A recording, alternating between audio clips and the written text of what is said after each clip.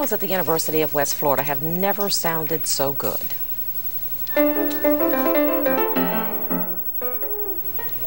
That's because UWF is now an all-Steinway school. Pensacola's Helen Wentworth gave the music department enough money to buy 18 Steinway pianos. The most expensive one is valued at over $100,000. Now, 9 out of 10 concert pianists use Steinways, and the purchase puts UWF in a very elite group of schools that includes Juilliard and Yale.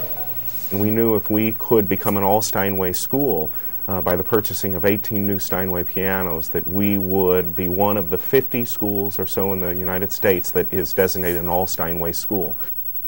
The music school is using part of Wentworth's donation to set up a Steinway Piano Foundation endowment to ensure the maintenance, repair, and restoration of the pianos for many years to come. Here's a final look at the weather report. As you can see, it's going to be a little chilly overnight with